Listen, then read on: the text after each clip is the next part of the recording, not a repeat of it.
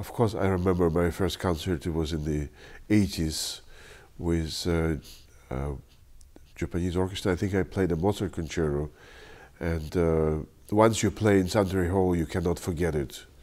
It has become one of the great halls of the world, and you know the special warmth of the sound, and you somehow you remember for the rest of your life. And every time I come back to it, it reminds me of that first time, and it's getting better and better with the age.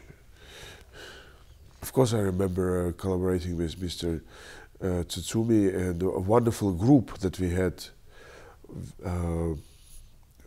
with wonderful musicians from Japan. We played, I believe we played Brahms Quintet and Shostakovich Quintet, if I'm not mistaken. And we played in this wonderful hall.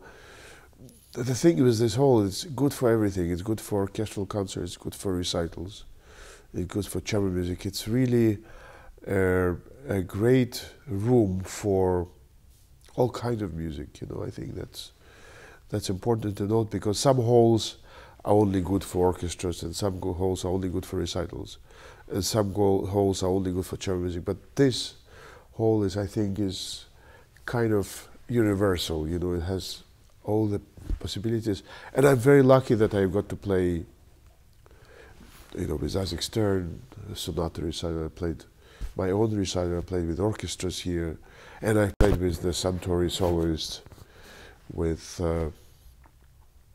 wonderful, wonderful musicians.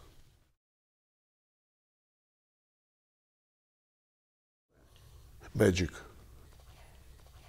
Happy birthday to magnificent, great hall, Sanctuary Hall, 30 years anniversary.